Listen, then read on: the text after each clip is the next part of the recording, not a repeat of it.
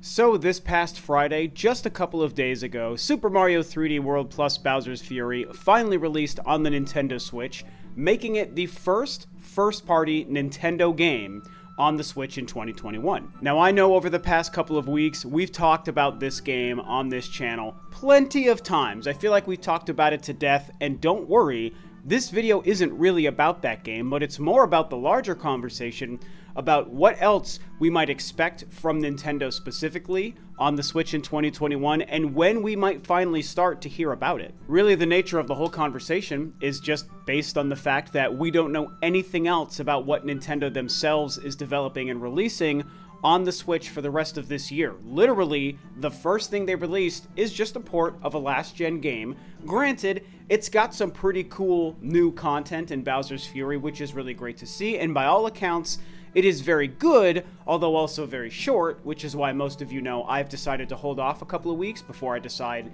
if I'm going to actually buy it or not, because I have already completed and still own 3D World on the Wii U. But now that we've gotten this one game out of the way, all eyes start to look at the rest of the year, which is most of the year, and what Nintendo might be doing, because so much about 2021 is still a mystery, even though many of us expect 2021 to turn out to be an incredibly strong year for the Switch. Don't forget, before we dive too much deeper into this topic, that I am always trying to grow the channel here. I upload several videos every single week talking about Nintendo and Metroid and all other things gaming. So as you watch this video, if you seem to like what I'm doing and what you see, then hopefully you will consider subscribing to the channel and help me cross a couple more milestones very soon. So even though Mario 3D World is going to be a little bit controversial for being a last-gen Wii U port and for Bowser's Fury maybe being shorter than a lot of us were hoping for, it's still a big deal. It was still a very hotly anticipated release, and I think that most of us know this game is going to sell like crazy. My personal prediction is 10 million or more. I really think this game will sell that much. And even though it's low on my Mario list, I do think it's a very good game that most people are going to love, especially everyone who's playing it for the first time, which, let's be honest, most people are playing it for the first time on the Switch.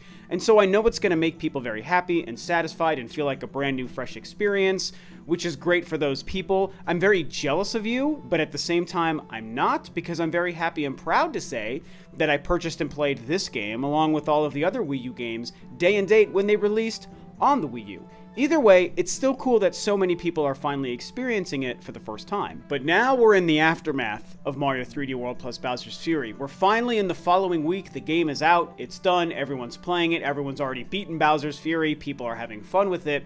And so what else is Nintendo going to do? Like I said earlier, most of us expected 2021 to turn out to be a really great year because 2020, obviously because of the pandemic, turned out to be a very, very slow year. So most of us have been believing that a lot of their biggest and best stuff for 2020 has been pushed into 2021, which would also mean they're coming out alongside of the other games that might have already been planned for 2021. So the prospect is very exciting, and luckily, Q1 for the Switch is pretty strong. I discussed this on a video many weeks ago as well. The fact that 3D World plus Bowser's Fury is coming out, but there's also Bravely Default 2, a huge title for JRPG fans, and then Monster Hunter Rise, which is going to be an absolutely mammoth release. Something I am excited for. I am personally scheduling PTO off of work, my job, to be able to play this for a couple of days because I'm so excited. It is going to be huge in Japan. It is going to be huge around the world. There's also Ghosts and Goblins Resurrection coming out in a couple of weeks, which is a game I'm very excited for. And then, of course, your other typical smattering of maybe some other ports or some indie games. And so all in all, Q1 is a pretty strong start to what could hopefully be a much better year. But, to be fair, we don't know what these other games are going to be. The only real first-party Nintendo game that we know is being made that has a chance, a real chance, I should say, of coming out this year, we all know it, we've discussed it, I've talked about it, it's Zelda Breath of the Wild 2. There is a great chance that this game is supposed to be coming out this year. In fact, when it was first revealed at E3 in 2019, I already set a target date for 2021. I was already thinking it was this year. Many people thought the game was going to come out last year, and maybe that was a plan and the pandemic delayed it. We might not ever know the answer to that, but whatever circumstances happened, it didn't come out last year. So now here we are in 2021, and I personally still believe that this game has a great shot at coming out this year.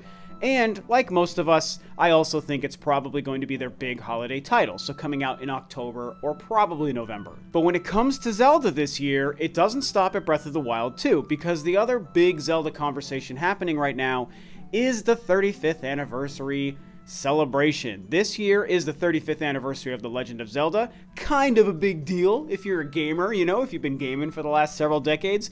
Zelda is kind of a big deal, and so we're all very excited to see if Nintendo is actually going to release some new games or some collections to celebrate this anniversary. They just did it many months ago with Mario in the 35th anniversary year last year, and they released so many new products, and they gave us a Mario-themed Nintendo Direct, and they released the Mario 3D All-Stars Collection, which is an awesome collection of 3 of the best Mario games ever made in HD on the Switch for $60. Some people were unhappy with it for a variety of reasons, which I understand, but I really didn't care about most of those problems. I think it's really great. I'm very happy to own a copy of it. And it should be noted that this week is specifically the actual anniversary week of the original Legend of Zelda. Many people have been talking about this week being the time Nintendo might give us a surprise Legend of Zelda Nintendo Direct, and they're going to give us all sorts of new Zelda games, and we're going to get a collection of XYZ. And, I mean, it's right now only Tuesday, the day that you're watching this, so anything is possible. Personally, I don't expect it to be this week, but I do think this year, the actual year anniversary of The Legend of Zelda, there is a good shot, actually, that Nintendo might actually reveal something or have some sort of celebration or a presentation and maybe release a collection of games. And, you know, a lot of us have talked to death about what we think Nintendo would actually release for Zelda this year. A collection of things like The Wind Waker and Twilight Princess and Skyward Sword, you know. I actually think Skyward Sword, this may be divisive for some people, and a lot of you may disagree with me on this, but I'm just speaking for myself here. I kind of think Skyward Sword, if they did enough of the right tweaks to that game, I kind of think that they could get away with releasing that as its own game, even at a full price, $60, and obviously we would maybe prefer to pay something closer to $40, but I think Nintendo could get away with and would choose to release it for the full $60.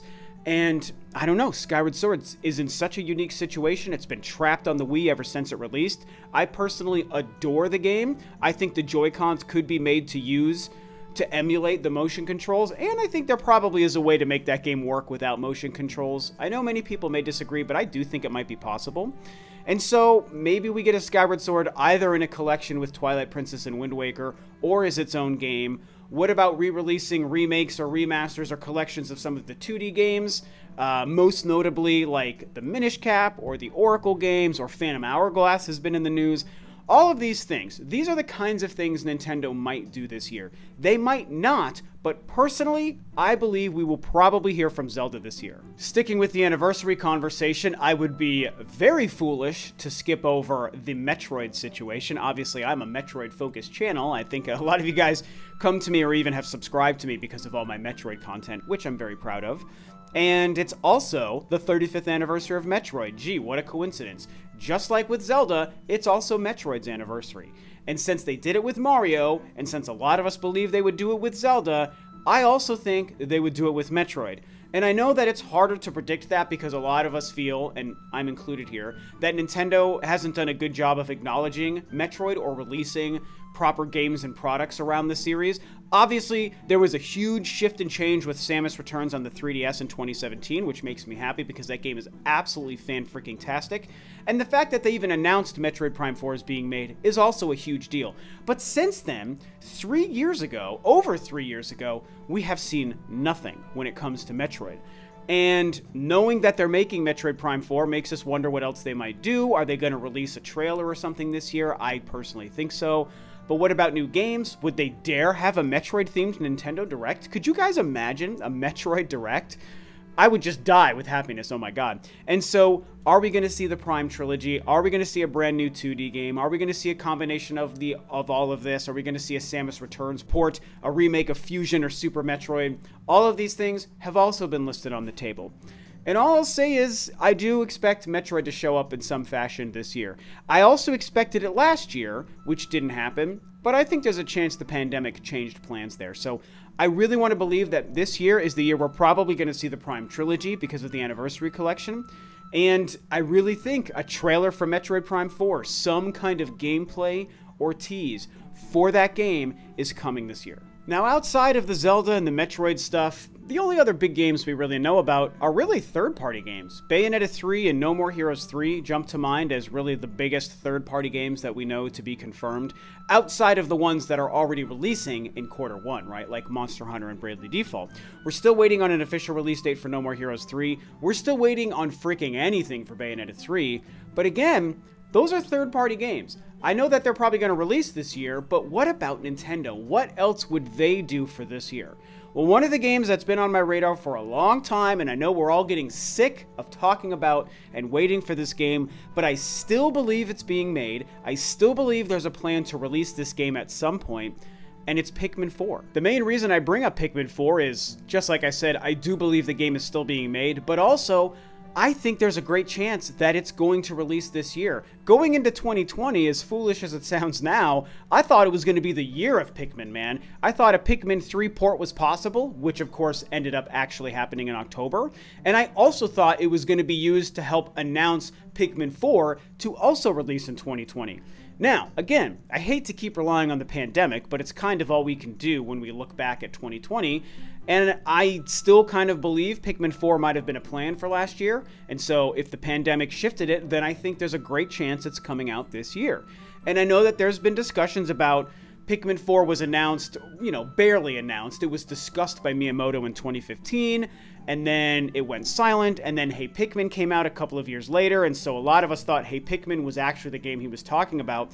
But Miyamoto himself confirmed, just weeks before Hey Pikmin released, that Pikmin 4 is basically a different game, and that Hey Pikmin is not that game, which is very exciting because that means they should still be making this game. So what the heck is going on? Hopefully, that's a game that could show up this year in 2021. What about a new Mario game? Is it time for a new Mario game, some sort of sequel to Odyssey or a successor, basically just the follow-up title, whatever that turns out to be? And I have a pretty open mind when it comes to the next Mario game. I think between this year and the next couple of years, we could see it. Obviously, we all know it's being made. Nintendo has plans and they're developing the current new Mario game that is an actual successor or sequel to Odyssey. Whether it's an Odyssey 2, whether it's a totally different game, the new 3D Mario game, we all know Nintendo's making it. And I think that game has a chance of coming out in 2024 or even 2021 this year. I mean, really, I don't know. The sky's the limit when it comes to the release of that game. But because I think there's a chance it could actually be a surprise title for this year, it's worth bringing up. I mean, think about it. It could actually line up perfectly with Zelda. Breath of the Wild 2017, Breath of the Wild 2 2021, Mario Odyssey 2017, Mario sequel game 2021. I mean, it would be really cool if Nintendo's overall plan was to actually release these two games and franchises in tandem on the Nintendo Switch. It might sound like a wishful thinking and just like the perfect dream scenario, and normally with Nintendo I would say we shouldn't get our hopes up, but for some reason this one feels really possible to me. So I don't know, I'm not putting money on this, but I think there's a chance a Mario game could show up or get announced for this year. It's worth noting that there are two studios that we know have been working on some other mysterious game we haven't heard of. One is Retro Studios, and I know with Retro, I mean, who knows? You can't predict those guys. You can't even talk about what they're making. We know that they're working on Metroid Prime 4. Plenty of discussions about the game they were making. Is that game canceled? Is that game still being worked on? No one really knows, but I think there's a chance it could come out this year. And then the other one is Monolith Studios, because Monolith, who wrapped up with Xenoblade Chronicles 2, and then Torn of the Golden Country, and then the Definitive Edition remaster last year, we also know Monolith has been working on some other new game, and they've had job postings and job listings, and, we don't know what that is. Is it yet another Xenoblade game? Is it another new IP? Are they maybe working on another Nintendo franchise? Because Nintendo has tapped Monolith to work on some things. They even helped with Breath of the Wild, for example. If they're making a new game, would it be another open world style of game like a Xenoblade or a Breath of the Wild? Or is it something brand new? Is it an RPG? Is it some other franchise, like I said? I mean, who knows? But it's exciting to know they're making something, and, just like a lot of these things I'm talking about today, I think there's a chance that we maybe hear from Monolith Soft or even Retro Studios, as wild as that sounds, sometime this year. And I think beyond that, then we start to look at the wildcard franchises. And to me, there's a couple of main wildcard franchises. One is F-Zero. The other one is Star Fox. These are franchises that I think a lot of people maybe fear are dead within Nintendo, that Nintendo is just done with them. They're never going to make a new game in these franchises. They're just done. And I understand that cynical outlook, and obviously, I mean, maybe that's true, but it doesn't feel true to me, man. I think that both F-Zero and Star Fox have a good shot at coming out. With F-Zero, it's tricky because F-Zero really hasn't gone through the controversy, if you want to say, when it comes to their video game releases, because pretty much every F-Zero game that's ever been made has been well received, at least critically and by the fans, right? Sure, they maybe haven't sold as well as we want, but they are generally considered to be good games. Fans have never really gotten upset or turned their back on that franchise and started yelling at Nintendo about how much they're screwing up F-Zero. I mean, those games are considered to be very good, so that franchise has a lot of goodwill with the fans, and so it's in a perfect position to make a strong comeback and be very well received. Star Fox, similar but also different scenario, because I love Star Fox. I personally haven't played a Star Fox game I don't like. I think even their most controversial games are good, like Star Fox Command or Star Fox Adventures. I actually love Star Fox Adventures. And even, yes, Star Fox Zero, the last game on the Wii U in 2016 that made a lot of people unhappy, and some people hate that game because the controls were awkward. I like even that game. And so, could Star Fox come back? Well, it's obviously on more of a shaky ground than F-Zero because, like I said, there have been games that people haven't liked, and they've yelled at Nintendo about how much they're screwing up that franchise. That has happened, including its most recent release. But I don't think that franchise is dead either, and man, a Star Fox game on the Nintendo Switch makes so much sense to me, you guys. It gets me crazy excited. Maybe they would do like a port, like another Wii U port, like a Star Fox Zero Definitive Edition, and fix the controls, or who knows what they would do there. Maybe they do something like that, but I would love to instead see a brand new game. Same with F-Zero, same with Star Fox, bring on a new game. But just because I want a new F-Zero and a new Star Fox, just like I know a lot of you guys do, does that mean we're going to see these games in 2021? I don't know. I think there's a chance we get some sort of wild card franchise announced this year, and you could even argue that a Pikmin 4 might even also fall in that same category. But with, you know, Pikmin 3 being a successful game, and then even Pikmin 3 Deluxe coming out last year, Nintendo is clearly acknowledging and paying attention to it. So I feel like Pikmin 4 just feels like a more realistic game to maybe see this year. Something like a Star Fox or an F-Zero or, you know, other weird games like, no, I shouldn't say weird, but more obscure or out there titles. Like, even like, I don't know, like a new Kirby or a new Kid Icarus. Stuff like that. A Star Tropics, a new Earthbound. People want these kinds of things to show up again. Any one of these things that I've talked about here today are possible. It's hard because this whole conversation is just like, let's talk about Nintendo franchises that we want. And of course, we pretty much want all of them. You know, a new Mario Kart could even be in the cards for this year. Who knows? But I did want to just kind of rattle through some of these and what seems the most likely this year, what seems not so likely. I think the big focus for most of us right now are the anniversaries. The Zelda anniversary, the Metroid anniversary. We want a Metroid Prime trilogy. We want a Zelda collection. There's a chance that we see these things happen this year. I'm also pretty hopeful for a new 2D Metroid game to release. And so when it comes to first-party Nintendo stuff this year, that's kind of where we are right now. I mean, you know, there's a lot of possibilities for Nintendo to surprise us and make us very happy and also make a ton of money in the process. Also, new IPs are on the table. I mean, and maybe even a Splatoon 3. God, the longer I think, the more I just start rattling stuff off. I gotta cut myself off from just talking about franchises. We'll have to just see what Nintendo's plans are for this year. So anyway, these are my thoughts, and this is my conversation about the topic at hand. 3D World plus Bowser's Fury is out. Nintendo's got a first-party title on the Switch in 2021, and that's great and exciting, and we should all be enjoying it, but what comes next? Let's look forward to what comes next. Are we getting a Nintendo Direct sometime soon? I think so. Are they gonna show up for the E3 thing that's happening? Are they showing us Zelda this week? Are they giving us Metroid Prime Trilogy this year? All these things, man. So talk about my thoughts and my conversation, and then, of course, what you expect for Nintendo first party this year. And with that, this video is a wrap. Of course, don't forget here at the end of the video, I hope that you consider subscribing to the channel. I'm making several videos a week. So with that, this video is a wrap. Thanks, of course, as always, for tuning in, guys. This is Rob of World of 2 Review, and I'll catch you next time on another video.